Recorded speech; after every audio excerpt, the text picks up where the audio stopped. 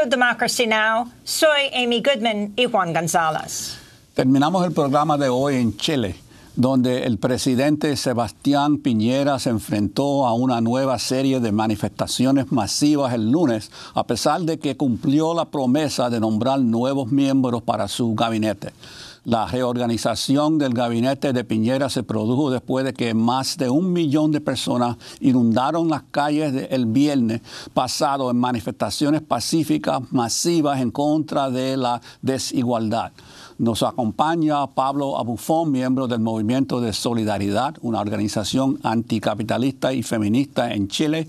Abufom también es activista de No Más AFP, una organización que busca desmantelar el sistema de pensiones privatizado de la era de Pinochet. Su reciente artículo publicado en la revista Jacobin se titula "No se trata de 30 pesos, se trata de 30 años". Pablo Abufom, bienvenido a Democracy Now! Pablo, explica qué está pasando ahora mismo, no solo en Santiago, sino en todo Chile. En este momento, mucha gente en Santiago, cientos de miles de personas siguen saliendo a las calles. Ayer tuvimos una nueva manifestación luego de un cambio de gabinete por parte del gobierno y eso no significó que la gente volviera a sus casas. Lo que vemos es que hay una manifestación de un profundo descontento, pero que no es solamente una cuestión psicológica, mental de las personas, una experiencia interna, es una crisis social, política y económica y ecológica que se vive en Chile en este momento, luego de una protesta en contra del aumento del pasaje del transporte público en Santiago, en la capital de Chile. Eso fue respondido por parte del gobierno con la declaración de un estado de emergencia y el poner a los militares en la calle, lo que resultó en manifestaciones masivas no solo en Santiago, sino también en el resto de Chile. Y lo que pareciera que se abrió en ese momento es la evidencia de una crisis muy profunda que no tiene que ver solamente con el aumento del transporte o con el costo de la vida o con los bajos salarios o con las bajas pensiones o con el sistema de salud, sino con el régimen en su conjunto, con las condiciones estructurales en las que se vive y se trabaja en Chile. Y entonces la respuesta de las personas en todo Chile ha sido salir a las calles, ocupar el espacio público y también responder a esa agresión por parte de las Fuerzas Armadas y de la Policía de Antidisturbios. Eso ha incluido violaciones claras a los derechos humanos que han sido denunciadas nacional e internacionalmente ante el Instituto de Derechos Humanos, ante la Comisión de Derechos Humanos de las Naciones Unidas, que va a enviar una comisión, un comité investigador a Chile, y ha resultado en miles de personas detenidas y arrestadas, cientos de personas que han perdido su visión por disparos por parte de la policía y más de 350 niños y adolescentes que han sido atacados y agredidos y sus derechos humanos han sido abusados por las Fuerzas Armadas. Ese es el alcance de la situación que tenemos acá.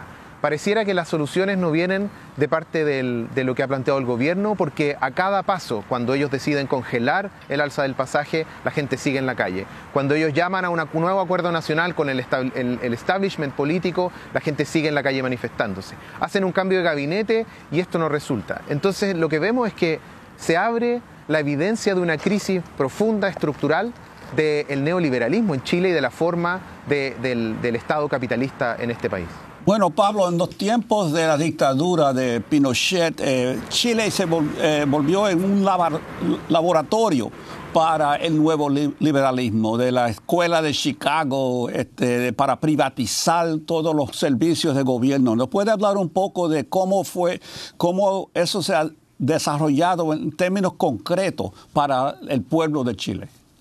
El efecto que ha tenido eso ha sido un empobrecimiento sistemático de las condiciones de vida y en algunos casos el acceso al consumo ha aumentado por la vía de la deuda, pero eso ha significado que más del 60% de la población tenga deudas gigantescas y por lo tanto el así llamado milagro chileno se ha construido sobre la base del endeudamiento y además de la desarticulación de la sociedad civil y de sus organizaciones. No podemos olvidar que durante la dictadura, mediante un plan laboral impulsado por el régimen, se destruyeron las organizaciones sindicales y además el mercado laboral se transformó brutalmente.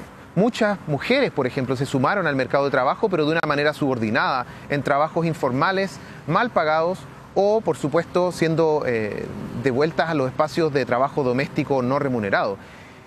Sumando a eso un sistema de pensiones que hace que los trabajadores retirados no puedan recibir suficiente para poder seguir viviendo. Y eso repercute profundamente en sus condiciones de vida. No tienen suficientes pensiones para poder pagar el alquiler, no tienen suficientes pensiones para pagar sus medicamentos. Y eso además repercute no solo en ellos directamente, sino también en las personas, que en la mayoría son mujeres, que tienen que cuidarlos cuando están en situaciones difíciles de salud. Por lo tanto, un sistema de salud de pensiones malo repercute directamente en la vida de las mujeres trabajadoras chilenas.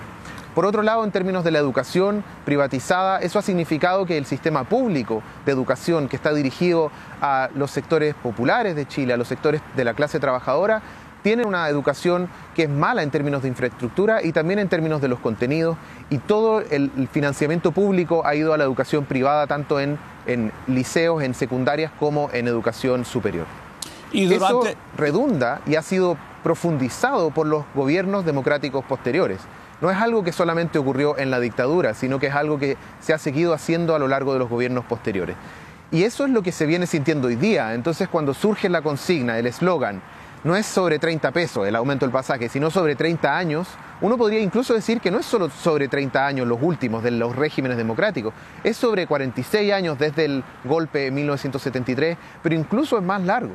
Porque la vida de los chilenos y chilenas y también de los migrantes, que hoy día son una parte significativa de nuestra sociedad, no solamente vive así desde la dictadura o desde el retorno a esta democracia neoliberal que tenemos.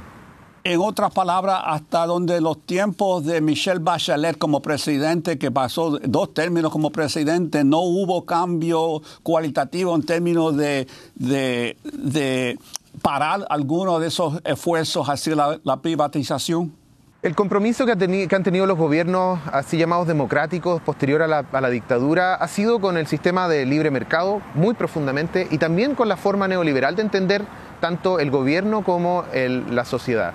Por lo tanto, lo que han hecho han sido algunos reordenamientos que permitan hacer más aceptable el régimen. Eso es lo que podemos ver hoy día. Estas movilizaciones masivas que incluyen niveles de enfrentamiento con las fuerzas represivas tan álgidos, tan fuertes, lo que nos muestran es una población que está muy descontenta, experimentando una crisis y que no ve que las soluciones que han habido han sido suficientes. Por ejemplo, en el sistema de pensiones, en vez de transformar un sistema privado de ahorro individual que obliga a las personas a arreglárselas por su propia cuenta, con el bajo salario que tienen o el trabajo irregular y precario, lo que hace es complementar ese sistema con fondos públicos y por lo tanto sigue desfinanciando el sistema público con el dinero de todos los impuestos de los trabajadores y las trabajadoras para financiar a las empresas. Eso se hace evidente y no está de manera explícita en las calles de manera masiva. Lo que vemos es que la gente que manifiesta, que se moviliza, que marcha hoy día, ayer, antes de ayer y todos estos días, lo que están planteando es muy sencillo, es que quieren un cambio de régimen y eso significa que salga el presidente, que haya un cambio de gobierno y no solo eso, sino que haya un cambio estructural. Uno de los elementos que han salido muy presentes, además de un buen sistema de pensiones, de salud, un cambio de cómo están privatizados los recursos naturales, un fin a la violencia contra las mujeres y la comunidad LGBTQ en Chile, es una asamblea constituyente que permita desde las mismas bases de la sociedad hacer un cambio, porque los cambios que parece que está presentando el gobierno no dan la respuesta. Y ahí la frase que el mismo presidente Piñera lanzó el fin de semana, cuando dijo estamos en guerra contra un enemigo poderoso, parece que tiene algo de razón, porque se están enfrentando efectivamente a un grupo muy poderoso de la sociedad, que son los trabajadores y las trabajadoras, tanto chilenas como migrantes, que hoy día salen a las calles a decir no más a este régimen, tanto pinochetista como de la postdictadura. ¿Podría hablar sobre la importancia de la expresidenta chilena Michelle Bachelet, quien sobrevivió a la tortura bajo el régimen de Pinochet, quien fue encarcelada junto a su madre, cuyo padre murió en prisión, y ahora es la alta comisionada para los derechos humanos de la ONU y va a regresar a Chile para investigar la situación de los derechos humanos y los abusos sufridos por los manifestantes? ¿Cuál es la importancia de esto? Bueno, nosotros sabemos que va a tomar un tiempo conocer la verdad sobre todas estas situaciones de abusos de derechos humanos. Por lo tanto, esperamos que la Comisión de Derechos Humanos de las Naciones Unidas efectivamente pueda hacer su trabajo. La expresidenta Bachelet efectivamente representa una figura muy significativa para la política chilena por lo que tú mencionas. Ella representa una generación de chilenos y chilenas que formaron parte de la resistencia contra la dictadura, pero también que encarnaron a lo largo de la postdictadura en el retorno a la democracia una transición que nunca realmente fue una transición a algo distinto, sino que fue más bien un régimen de continuidad. Por lo tanto, sin duda que hay un reconocimiento a esa experiencia del pasado y hoy día lo que hemos vivido en Chile es una reapertura de esa herida profunda, de ese trauma de la presencia de los militares y de la violación de derechos humanos. Pero lo que vemos es que estos gobiernos, más allá de las personas, más allá de las figuras, lo que vemos es que estos gobiernos no han respondido a esas necesidades populares y sin duda no han sido capaces de resolver esta crisis que se viene acumulando por más de 30 años. Quiero dar las gracias a Pablo Abufom, miembro del Movimiento de Solidaridad, una organización anticapitalista y feminista en Chile.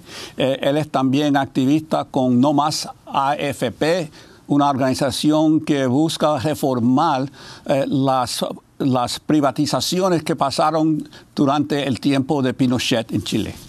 Si quieren ver nuestra entrevista en inglés o el resto de nuestra cobertura sobre Chile, visite democracynow.org. Soy Amy Goodman con Juan González.